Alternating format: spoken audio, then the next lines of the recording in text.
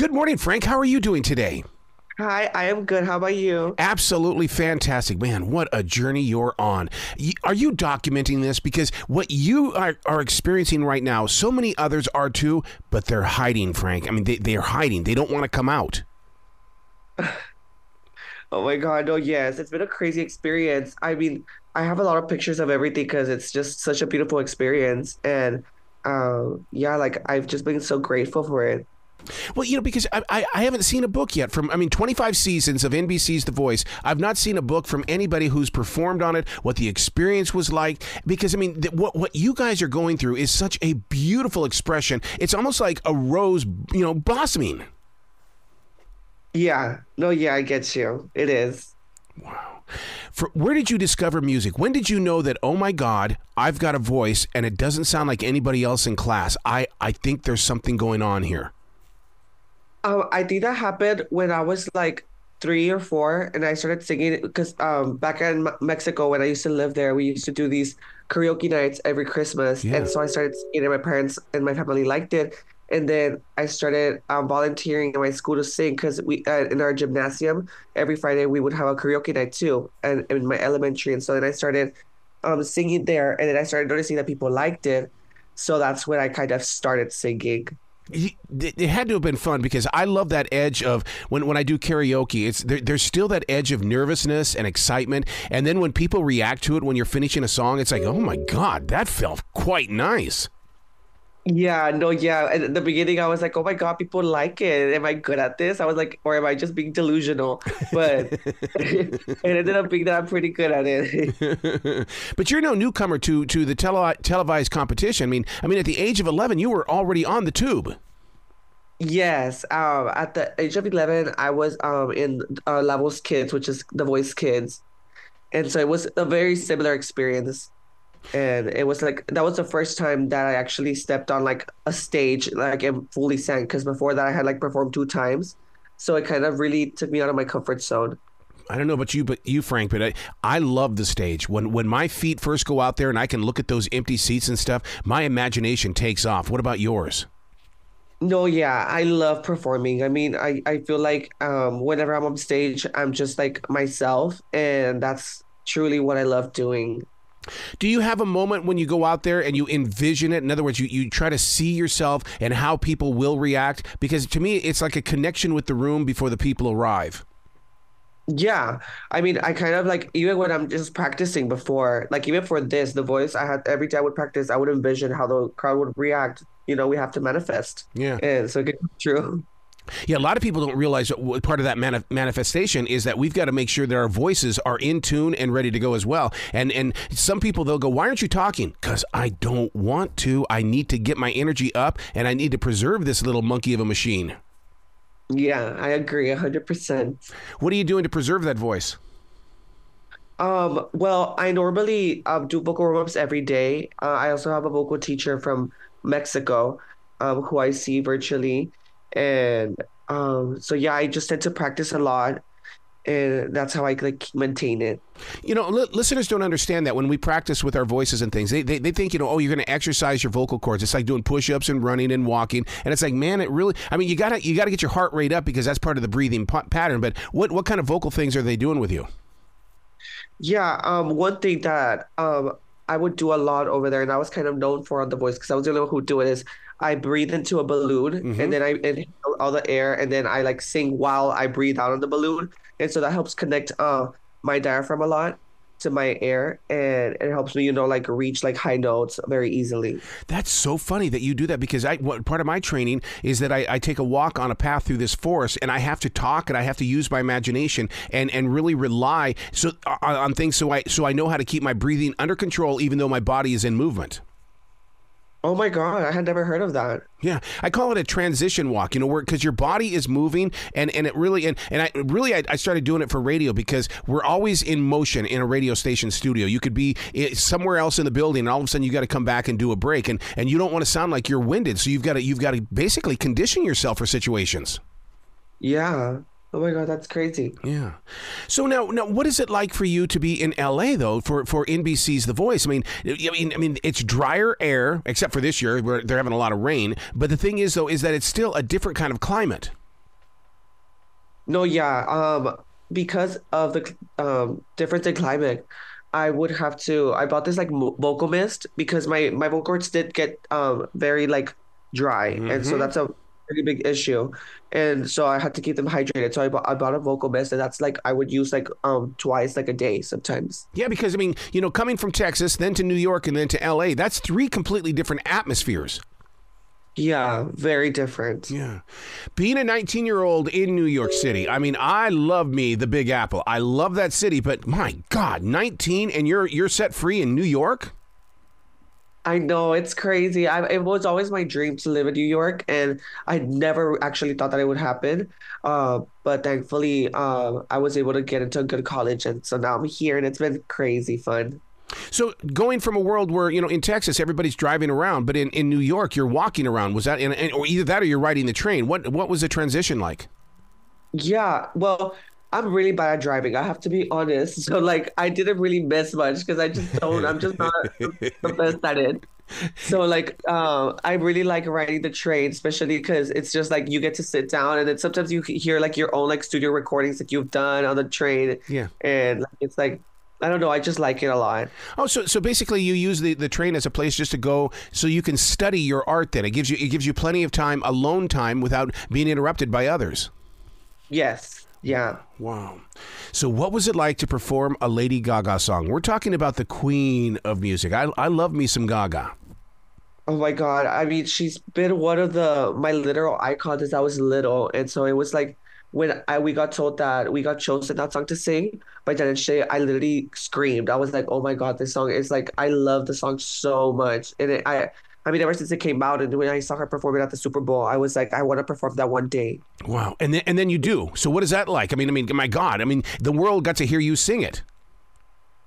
I know it was just so beautiful because I just felt so deeply connected to the song just because of what she has done for the queer community. Yeah. And as a queer artist myself, I felt like I needed to like be able to like hold it to the level that she did. And so I really, really enjoyed performing it, especially with the twins because they're amazing. Well, look at what you're doing with your own community. I mean, the Gay Straight Alliance, my God, you are opening up a door of connection here, Frank.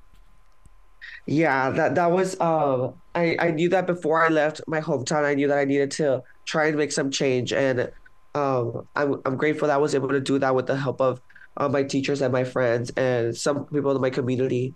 And so now, like hearing that all people from back home are supporting me, that my school is reposting me, even as a queer Latinx artist that I am, it just feels like a whole like 1 360.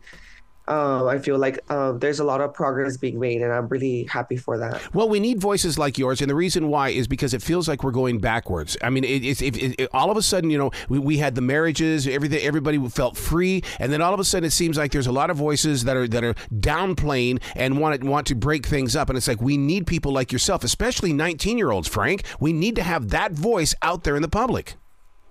Yeah, no, definitely, because I feel like for me, when I was smaller, the only reason why I've always wanted to be as hyper feminist I am and feel comfortable being like that while on stage was always because I saw this other contestant on The Voice Australia called Sheldon Riley.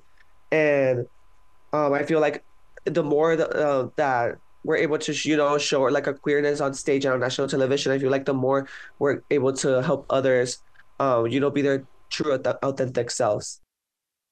You're so strong at what you do. And I mean, you survived cyberbullying. I mean, the way that you moved through that and you have found peace and mindfulness in your journey. No, yeah. When I was on this other reality TV show and I wasn't out yet, I did experience a lot of cyberbullying. And it hurt the most because I wasn't comfortable with who I was. Yeah. And so, but I feel like that was what really motivated me to push myself out of my comfort zone, and it has led me to become the person I am today for sure. Just a couple of weeks ago, they did a story on Ricky Martin and how it was very difficult for him to step out as well. And that's why it's so important for the artist to come out and just say, this is who I really am. Or even, as Gaga would say, I was born this way. But he said it was very difficult. What about for you? Yeah, I feel like with artists like those, it's very difficult because you already have your own branding. Yeah. And so a lot of times it's hard for queer artists to, find their way into the mainstream because there's not really a lot of genres that like promote a lot of queer artists. And so I feel like for me, I knew that back then when I would sing mariachi, it was kind of my branding. And even though I love my mariachi music and my culture, I knew that if I was going to be on national TV one last time, it would have to be as my authentic self because I just wanted to represent, my intersectionality of both being a femme, queer man, as well as a Latinx, Hispanic person. Yeah. Don't you think that we Americans need to be educated at what mariachi is? We think it's something that you get at a restaurant, but there is so much more to it than that.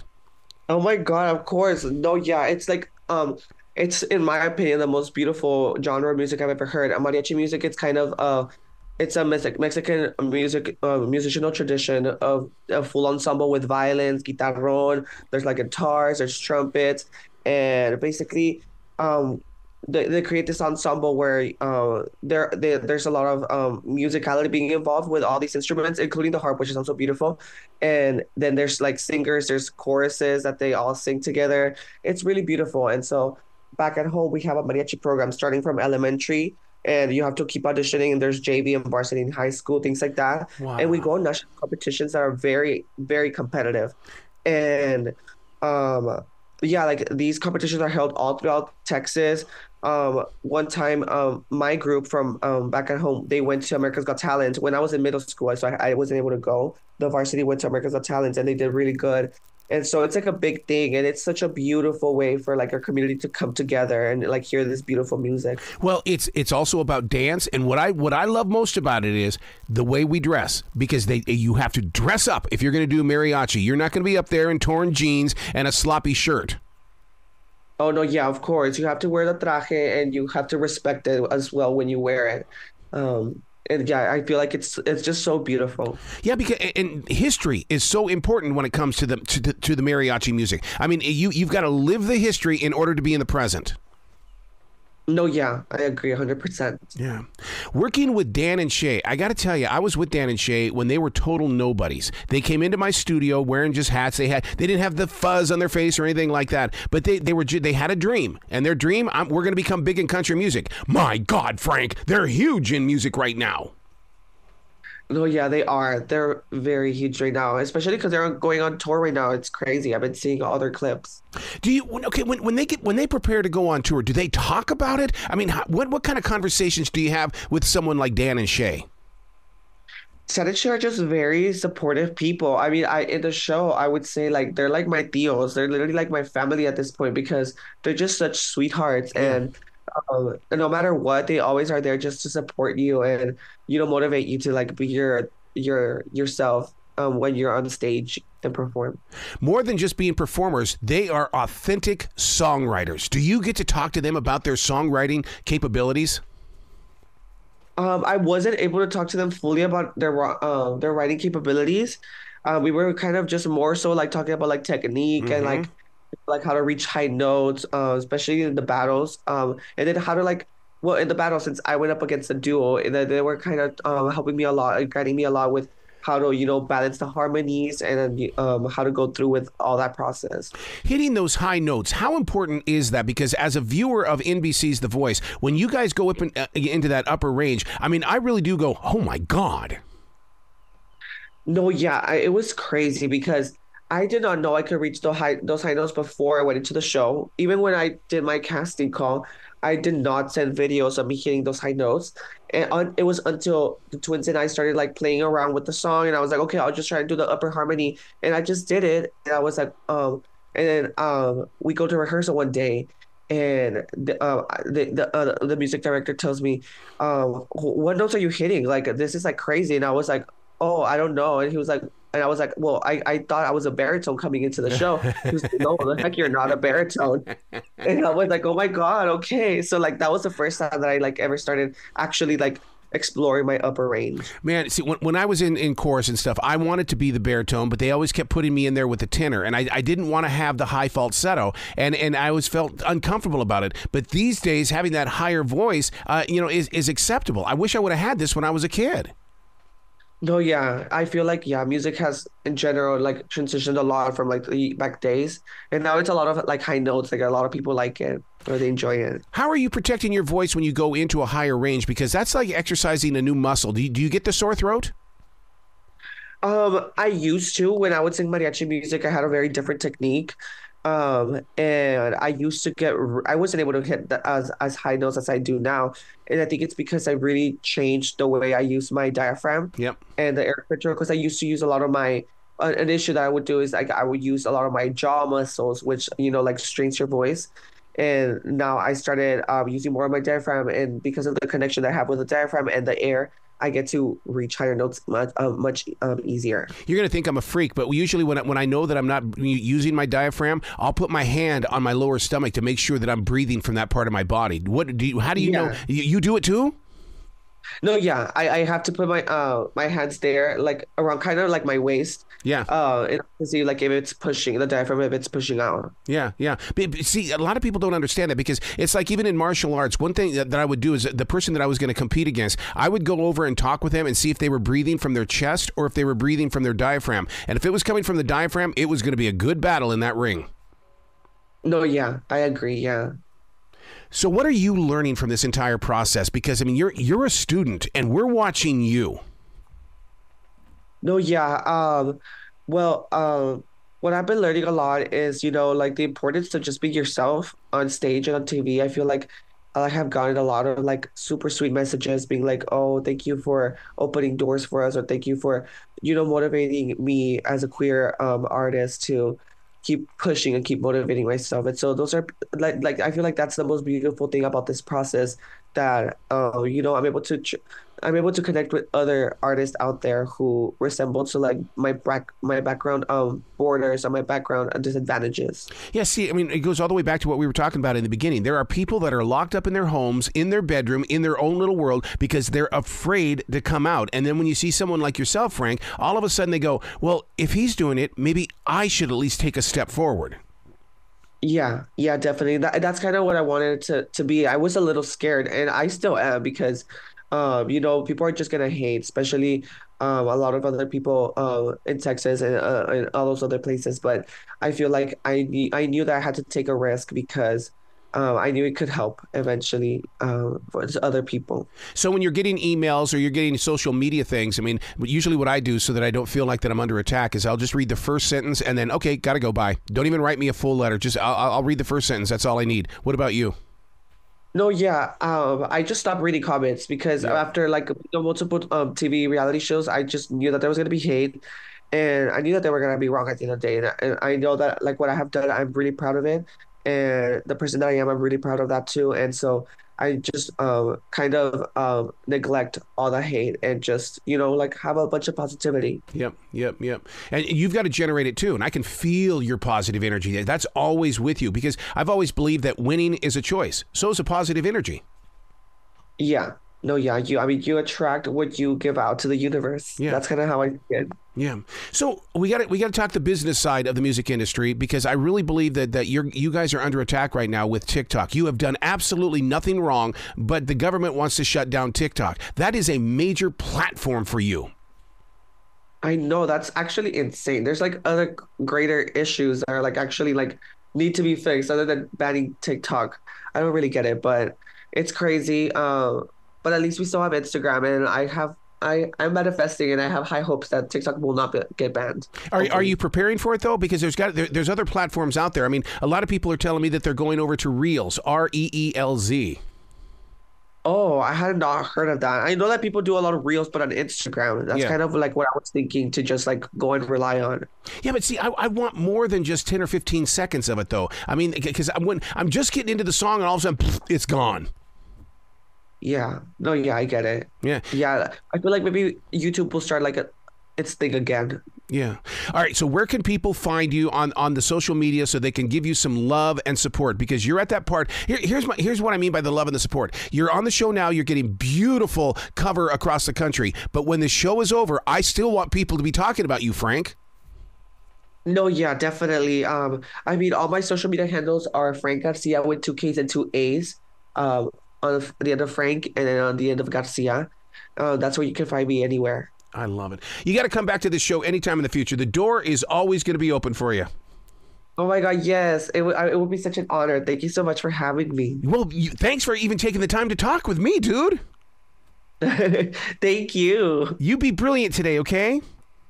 Yes, thank you so much.